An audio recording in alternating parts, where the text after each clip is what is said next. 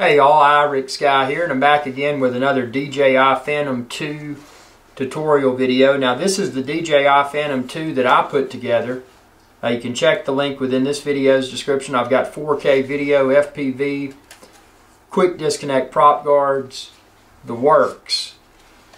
But when I built this and I flew it the first time, and this obviously is the version 2.0 of the Phantom 2, when I flew it the first time with the upgraded remote that comes with the version 2.0, you know, the one with the little gimbal knob in the top left, when I would scroll with the knob one way or the other way, it didn't matter which way, the camera would always return to about a 45-degree angle after I let go of the knob. And that was quite annoying because I didn't want the camera to return.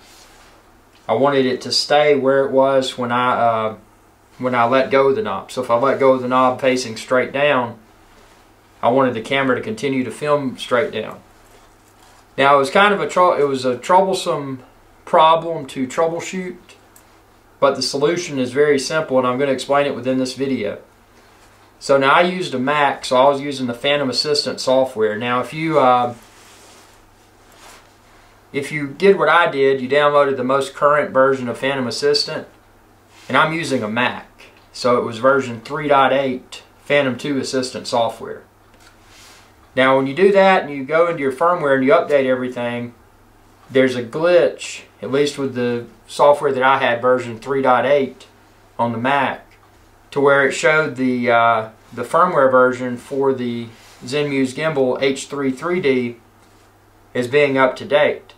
So what I had to do, I had to uninstall Phantom 2 Assistant version 3.8 software, and then I had to download and install version 3.6 of Phantom Assistant software. And when I had 3.6 on there, and then I went in and, you know, obviously plugged my Phantom 2 into the USB port, it was then showing that there was updated firmware available for the Zenmuse H3-3D gimbal.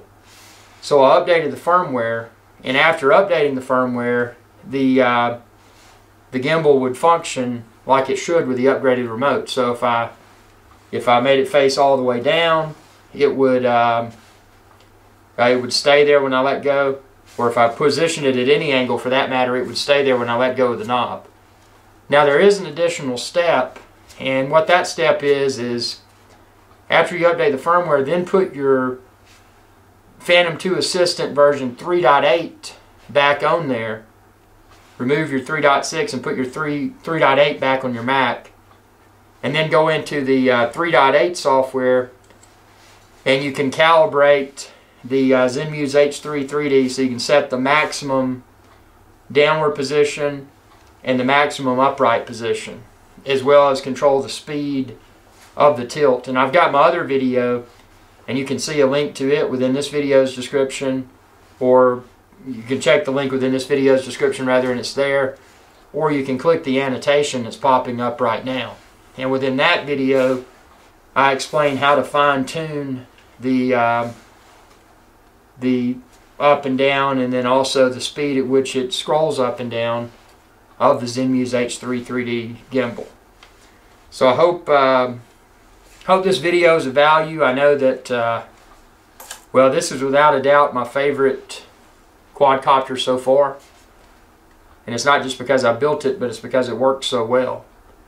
So it was easy to get the parts that you can find within this video's description and put together and really have a very rewarding FPV and gimbal stabilized video experience. So the best quadcopter that I've used to date, without a doubt.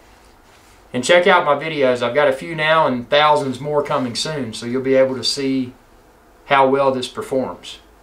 And be sure to subscribe, youtube.com/H3-3D.